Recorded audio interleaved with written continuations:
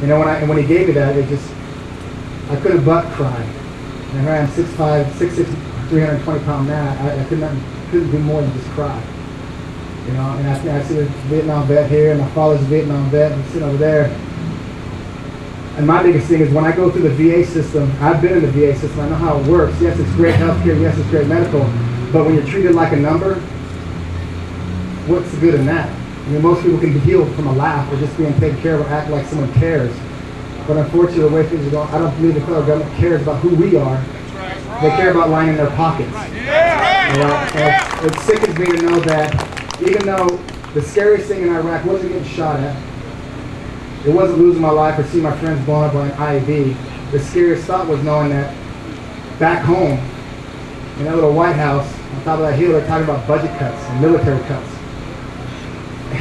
I'm not for sure if anybody knows too much about war, but when you're sharing a 50-gallon drum with 200 other Marines, and you're eating the same food day in and day out, and you've got ammunition in your weapon that's 5 or 6 years old, you don't know if it's going to misfire or fire when the time comes.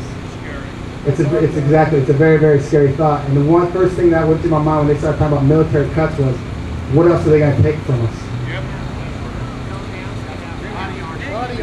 Yeah, body armor. Body armor or vehicles that actually work. You know, we actually had to leave a Humvee out in the middle of the desert because we couldn't tow it back because nothing worked. But these are going to contractors that are the lowest bidder. You know, they're talking about military cuts. There shouldn't be a military cut. I'm sorry. You know, that we should have the best and be the best. And we can't fight a war in the media. Because there are things that happen in war that you don't want your kids to see. Right on. It's not how it's played. And the biggest thing I know up here, and like I said, I'll stand before you today, we're not getting out of Iraq or Afghanistan. I'm sorry. It's not going to happen. We're the only country in the world that will destroy your infrastructure and then help you rebuild it. But these people have been fighting with each other since the dawn of man. That's right. Just because America's gone in there doesn't mean we're going to fix anything. And the sad truth is we're going to continue to do it. We're going to still be supporting these guys, our guys. We've only got one team. If you're not with us, you're against us.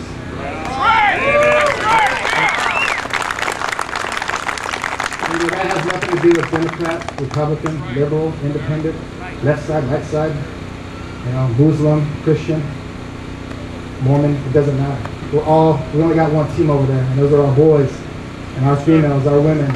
And a lot of the veterans coming home today, they're not 50, 60, 70 years old. They're 19, 21, 22-year-old kids coming back to negativity, saying, hey, what you're doing over there is wrong. I don't approve of Bush, or hey, you know, Obama's this way or Bush is that way. I'm here about the veterans. Veterans first. Even in my own hometown, after I got back from Hadith, Iraq, spent 8 months, I got spit on the corner of Stockdale and California. You know. But being the man that I was, I put my hands in my pocket and I thanked the gentleman for his son's service and I walked away. But at the same point, in me, it stirred another thing, saying, you know what, we got to do more. Not just as Americans, but as veterans, as brothers and sisters. You know, we're all one family here. We all believe the same. And no matter what we do, if we just took care of each person, that guy, or this lady, or him, just made sure that we took care of the people to the left and to the right of us, we could change the world in a day. I guess my biggest thing too is that, you know, after seeing all the support, you know, here, and the people coming together, I think it's what happened is the party that's in charge right now, I think it's probably one of the best things that ever happened to the American people, because we're coming together on a whole new level. Not just up here, but down here where it really matters. And it's all of us standing in these parks, you know, all across the world. And like I said, I believe too that if Marines, sailors, soldiers, did I forget somebody? Air Force. If we all can live in little barracks, 3 to a room, so can those people up on the hill. Yep. They don't need the $1 million salaries. They don't need the big hill up there overlooking, you know, the White House. I haven't seen the White House. I sat in a 12 by 12 room with 3 other Marines, and that's how I lived for the last 4 years. Why can't they? Come on! You know, I mean, they need some money. Cut their budget. Come on!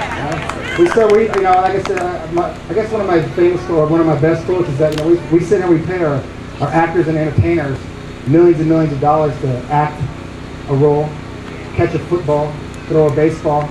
Yeah, we pay our service members pennies on the dollars to catch bullets.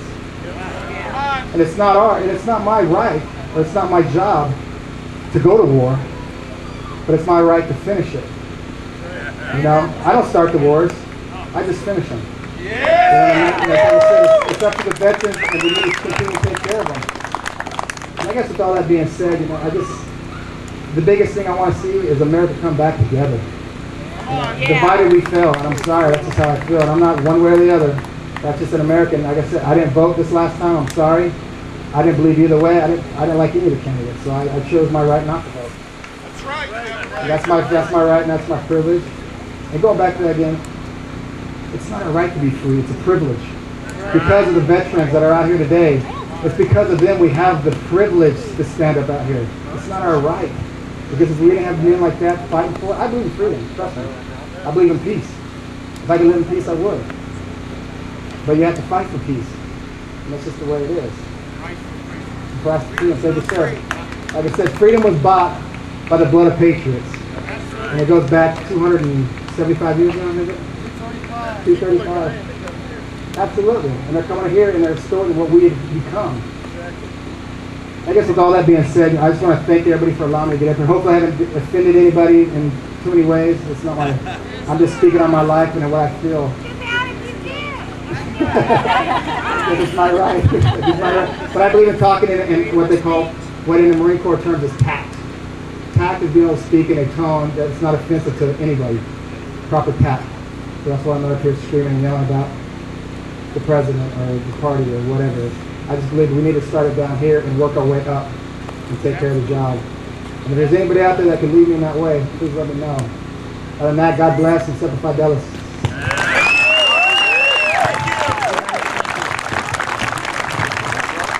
Thank you, Jeremy.